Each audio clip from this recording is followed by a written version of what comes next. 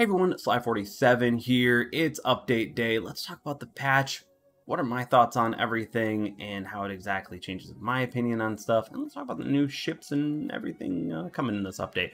In the comments down below, let me know what your favorite part of this update is going to be and what you're looking forward to, and also maybe what you're not looking forward to. So we'll find out. Right here, we got the USS Black in this amazing image right here. That's great, but let's get into the patch notes. Nation flag removal. Looks like they're going through and giving the login and select region page a little bit of a bump, a little bit of a refresh. Cool. Right? Cool. Epic commanders and skills. We have aerobatic maneuver plus and torpedo bomber expert plus torpedo bomber expert. So an actual CV commander. Hey, cool, whatever. If that's your jam, you have one now for Japan as well. We have a Pan-Asian commander, exploit weakness, and night raid, so you are going to have probably an additional torpedo reload. But the exploit weakness, take it or leave it. It does help, but it doesn't always help as much as people like to think it does. We have the Crimson Shogun from Japan, Victorious Charge Plus and Honor Seeker Plus. Once again, Victorious Plus, good. Honor Seeker Plus, take it or leave it. It can help, but it's not something that you're going to be going for often. There's better skills overall. D. Miller, we have Air Defense Expert Plus and Recon Surveillance Plus. Cool if you have an AA ship with sonar. Like, that's what D. Miller is for. If you need him, go for it. That's pretty much what you're going to have, right? New Techline additions. We have the Destroyer Delny replacing the existing Khabarovsk. Khabarovsk is now a premium ship. You had to have it in your port. You didn't have to upgrade it or do anything or waste any blueprints. I would love them to refund us the blueprints that we put on the Kaba. But, that would be probably too nice. But hopefully the Delny is good, because it is a trash can class, and unless it's low in the water, pretty much it's going to be some rough times. So hopefully the Delny is good. Pan-Asian cruisers are arriving in January 2023, with the Italian DDs coming up before them in full release. So of course you're going through them all. If you like deep water torpedoes and you like probably fire starters with some smoke, that's what I feel like they're probably gonna be like. So we've got like an American Atlanta class, probably a tier 9 where we have something like the Delny. And then, of course, at the top, I've heard there's just a crap ton of torpedoes. So, a lot of deep water torpedoes, a lot of damage here, but we'll see. I'm betting they're going to be pretty low health ships. On the premium ships, let's actually go through. I actually grabbed up a full bit of this. So, we have Karl von Schomburg. Like that. Basically, what seems to be an Elbing line premium at tier 6, strong guns, 150s, which the low tier, the tier 7 one, I believe is beloved by the community, so a lot of people do like that. So hopefully it can be good. Maybe there's actually a first pretty good German TD premium, but whatever. Next up, we have the Tulen. So this ship over here, cruiser, seems to only have, I think it's 4 guns, but 2 per mount, so pretty much a Dunker cruiser that's got what looks to be pretty decent range and hard-hitting 305s. The problem is that most 305s outside of Russian 305s are kind of dog crap. So hopefully this can be good, because of course we are getting the French heavy cruiser line soon. Next up, we have the battleship Atlantico. So tier 8 Pan American battleship. So 381s at tier 8. Could be good. Could be good. This is just the information from PC. We don't have the exact information for Blitz, so we'll find out. We'll find out. Next up, a lot of people are definitely looking forward to this, but we do have the San Diego, so we're gonna have to see how this works and translates over to Blitz. But a lot of people said, hey, maybe she might actually have good AA, and instead of being told that it has good AA like the kid, and ends up being really crappy AA. So we'll find out. So we have the Giuseppe Verdi. Hopefully I didn't slaughter it. It seems like another Marco Polo, maybe less broken. Well, that's all I got from it. Like it seems like a Marco Polo. I don't know. We'll find out. That's basically what it's gonna be. Next up, we have 2 ships that a lot of people have been very interested in, also fearing a little bit, but we do have the Smolensk. So this is a more gun-focused version of the Holland. I'm hoping it can be good. Like, I really do. I love the Holland. I've pretty much loved every single premium that has come out for the European DD line. It could be good. We'll find out. We'll have to see. So, yep. And then finally, this is one ship that everyone's been like, yeah, but also I'm just like, oh dear Lord, how bad can they make it, or how broken can they make it? We have the Slava, and pretty much this thing is known for just citadeling the crap out of high penetration, basically being a mix between a Kremlin and a Stalingrad. And if they can make it, who knows? Who knows? It could be a load of fun. We'll have to find out. But also probably sell your kidney now, because it might be the cost of it. So let's move on to the limited ships. We do have the Black Hang-He, which is just a HMS Aurora, and like that. Hang-He's not really anything to write home about, but this could be kind of fun. I do know we have the Black Takao coming out in the Blitz Pass. I'm hoping that has some interesting new style. I don't know, we'll find out. Black Kansas, please give her, please give her engine accelerator. Just for the memes. Come on, make her the next Colorado, just Black Colorado, please. Please, it would be so stupid. And then we have Black Republic. Kind of broke if they give them the right thing, because the Republic is already incredibly strong. But yeah, the Black Republic, yeah, we'll find out. We'll see. Maybe it might be a really good camo like the Black Yamato. Hoping for that. Hoping for that. Unique camos, of course, for pretty much everything, making sure it's all looking good. Bug fixes. Where's the turret fix there, Wargaming? And the dozens of other issues that we're having right here. Come on, guys. Like, can we get the images fixed? Where occasionally we get like Dutch, you know, Desmoneys, or, you know, a freaking Russian Worcester. Like, can we get that fixed? It just looks bad now. Oh, but now onto the most joyous time of the year, ship balancing. Especially with a lot of ships these days, there's some issues. So let's go over them. Vladivostok and Ship Smasha, main battery firing range increased by 0.3 kilometers, and main battery survivability plus 20%. Cool. It's a little bit better. It's still a very inaccurate ship. It's not really well loved, but then again, it's also in a tier that's incredibly competitive. Soyuz, an increase of health by, I think it's like 1300, increased in AP damage by 50, increased main firing range by 0.3 again, and then the survivability increased by 40%. I think what they're really trying to tell us is run reload mod, but the problem is the dispersion's bad enough overall that you'd want to run the dispersion mod. This doesn't fix the Soyuz. There was other fixes that it needed, and let alone, you know, maybe there's some hidden changes. Maybe we don't know everything yet. So hopefully Hiromi and the entire CIC program finds it out. Which, by the way, if you don't know about the CIC program, definitely go check them out. I'll put the link down below. Kremlin increased up by nearly 2,000 HP, which of course now, hey, you really should be running a lot of things to boost your health. You've got a pretty good amount of tankiness there. Torpedo protection increased by 1.5%. AP damage increased by, I think it was like a total of 50.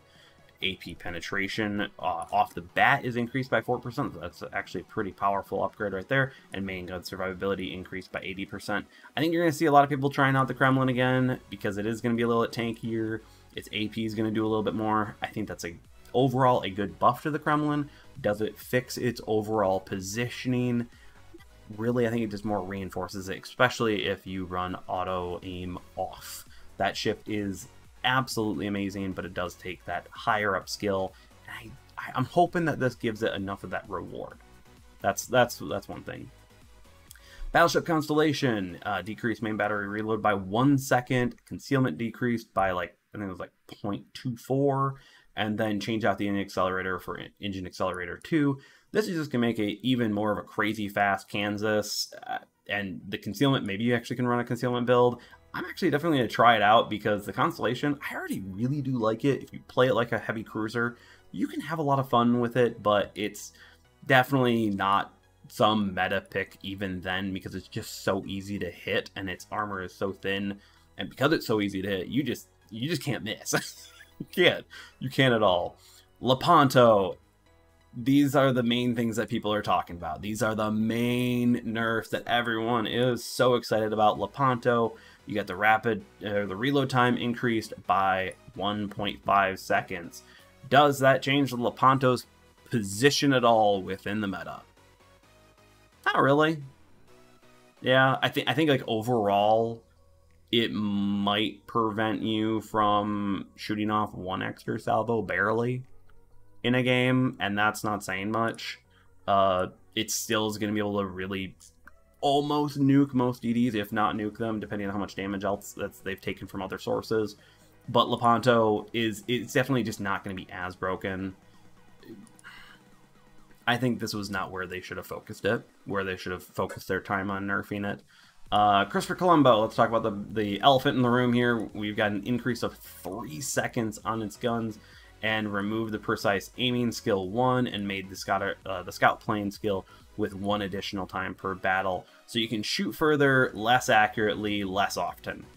I think this is a way to go about the nerf.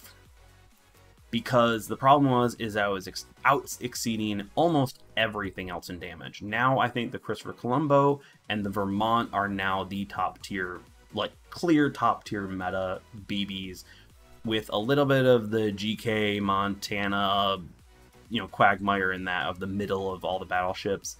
The Colombo is now just not as strong, but for anyone who's thinking, doom and gloom, I should sell off my Colombo, no, your Colombo is still going to be perfectly fine. It's just not going to be as broken. And if you think that this Colombo is now nerfed all to get out and you can't play it anymore, go back to your Smolens like you should have a while back, okay?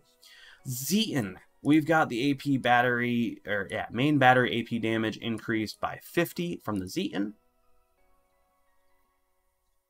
Cool. Zeton kind of made sense to buff it. It's these next ones that don't make sense. The Prince Rubric get a AP increase. Good, they were already one of the lowest in their tiers.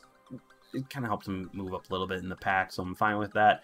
Main battery increase as well. Main battery reload time decrease. Secondary battery auto chance of setting fire is increased by 0.5, which of course they already fire an insane fast rate, so that's a buff. That's a big buff. Average deck armor increased to from 70 to 76, and changed the secondary overload 2 to secondary overload 3, but reduced 1 usage per battle. That will get fixed hopefully whenever Wargaming decides to do Commander rework someday. Someday, everyone, we'll find it. We'll find it someday. But overall, Prince Rubric, it was already a pretty good tier 9. It was one of the things that it has its niche. It's still a very niche battleship because they didn't increase the accuracy at all. So definitely, at least its main batteries can do a little damage per game, but it's not really doing that much more. And the auto firing chance, that's where I really believe that this buff is really coming in strong, because this thing is a Gatling cannon on each side of it, and if you increase the fire chance, then it's just going to be even more deadly. Schlieffen got a buff. 1.5k in terms of health increase, an HE shell damage increase. I think that makes sense because sometimes you're getting a little bit close with them with DDs. You might have HE loaded. Main battery AP increase as well, but a little bit more than the other ones. I think that is 70 over 50 compared to the other tiers. We've got the secondary battery auto firing range increased and the fire chances increased. So now the Schlieffen, I believe, with the buff from mod 2 for the secondaries, you should be almost, the moment that you can fire your secondaries and the moment they spot you, your auto secondaries should pretty much start up, and that's with that fire chance increase. That's incredibly strong. Average deck armor increased. That is kind of a mixture right here. The problem is that also might mean you might get more full pens from battleships or heavy cruiser guns. So make sure you get in range. If you get caught out too early, it might have a bit of a problem. Rudder shift time decreased. That's a big buff right there to help it out as well. Make it be able to dodge the torpedoes as well, dodge fire a little bit better, but then most importantly also get its torpedoes out, because of course it's mine layering, it's albeing torpedoes. You just got to send them out. So overall, Schlieffen, Prince Rupert, they were already pretty playable. Anyone complaining about them, really, I think we're just probably trying to shoot at long range with them, so it wasn't a good idea in the first place. Now at least their niche gets a little bit stronger.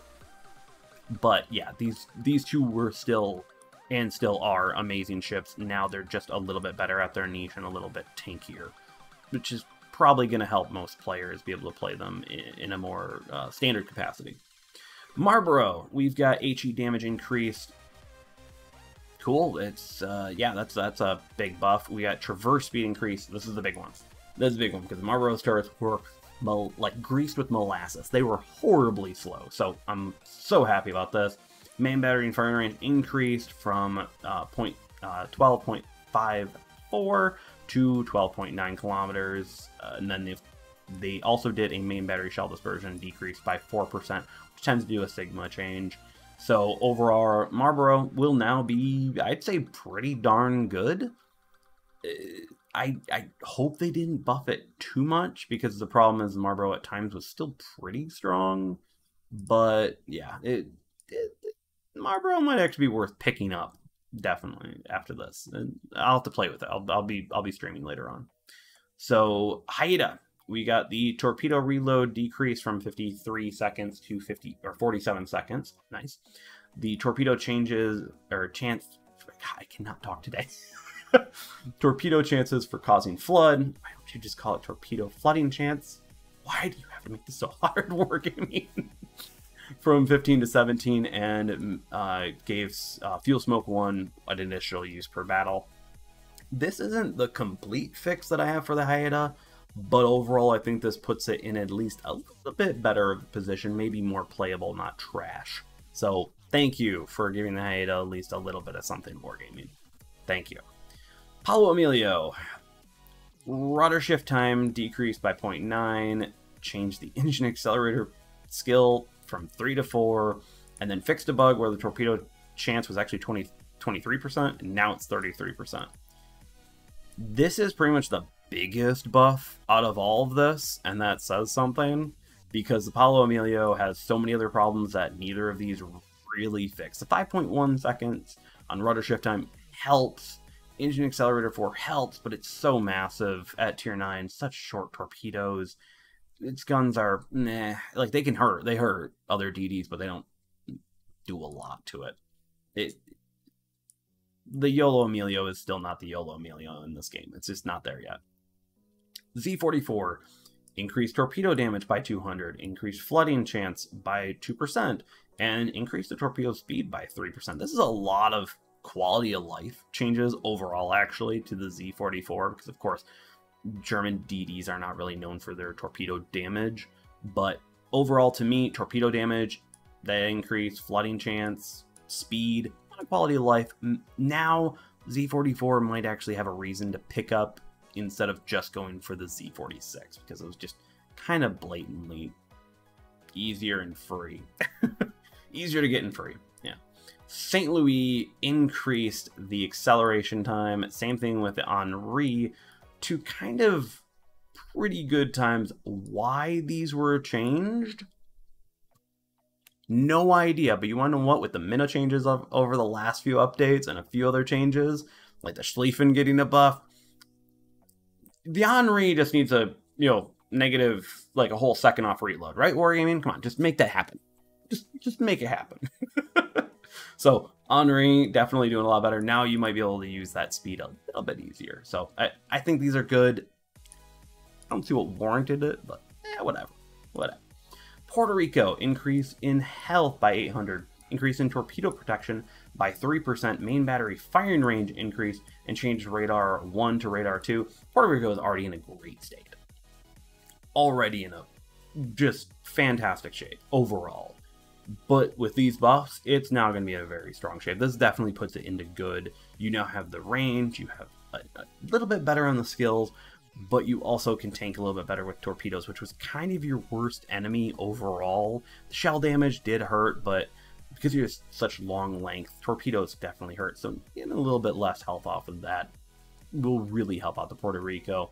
With the Ager, torpedo damage increase, torpedo range increase, and torpedo flooding chance increase. Not gonna lie, Wargaming, what is this about? Because the Ager needs a lot of other things. It needs a lot of other things. This can help. Can. Where's the Turpitz buff? No, for the people who enjoy the Ager, or Ager, however you want to say it, yeah, you got your torpedoes better, even though the rest of the ship needed a little bit of love instead. But you know, after the Henri and the Schlieffen ones, we're just kind of whatever Wargaming. We're kind of in for it for the ride, as long as the Colombo gets nerfed, right, everyone? The Napoli. So this ship, I do enjoy it. It has its issues, but they are buffing the secondary battery firing range, increased by 0.6, reload time decreased by 0.5, and auto range up to 6 kilometers. I think that's amazing. The problem is that these sap guns are pretty much not usable on anything that has decent armor. So that is nice. It makes it a little bit better at hunting down DDs or maybe light cruisers, but overall, it's a quality of life. It does help, but there's still other things with the sap secondaries that really kind of screw with them. Torpedo damage increased by 100 each. The reload time decreased by 6 seconds. This is one of the better ones because of the Italian torpedoes are just absolutely fantastic. You just send them out. They are non-discretionary. You just go. So I think this is overall one of the better parts of the upgrade, especially since the torpedo range is so large. You're just able to send those out and stay even stealthed up pretty well. And then fuel smoke 3 instead of fuel smoke 2. Napoli, I think, has definitely gotten the buffs similar to that of the Puerto Rico, where it needed stuff, it needed help. I don't think the Napoli is completely perfect like the Puerto Rico now is, and definitely in good state, but the Napoli is definitely well out of niche. I think it will be able to use this and be a pretty strong contender in a lot of games, but not completely due to those sap secondaries. So like low good for me. But that is it for the patch notes today. Kind of sad that the turret fix wasn't mentioned in there. Maybe tomorrow we're gonna find out that the turrets are fixed and they just forgot to mention a key critical bug fix in the patch notes. We'll find out together on stream later on, actually today when this video goes live, but hopefully everything's working with the update pretty well. Secondly, before I go, if you haven't seen the announcement and you haven't actually go check it out, I will make sure the links, of course, are in the description down below. But Pigbay and I started a whole new podcast series. This time we talked about, hey, where our main accounts are, what games are we playing, and a little bit of a fun naval history and going over it in our own ways, while maybe enjoying a little bit too much fine liqueur. It was an absolute blast. Go check it out there. We put it up on multiple podcasting sites, and we will, of course, continue to grow if I can talk. As you can tell today, I just can't talk today. But hope you all enjoyed today's video. Like the video, it definitely helps out the channel. Subscribe if you haven't. Hit that notification bell for whenever you want to see a new video go live. All of my links, of course, are in the link tree down below. For any part, join up on Discord, go over support up on Patreon. Special shout out to the Patreon for helping make this channel possible. Hopefully everyone have a good day. See you all in the ICs and enjoy the new update. Hopefully it's good. Peace.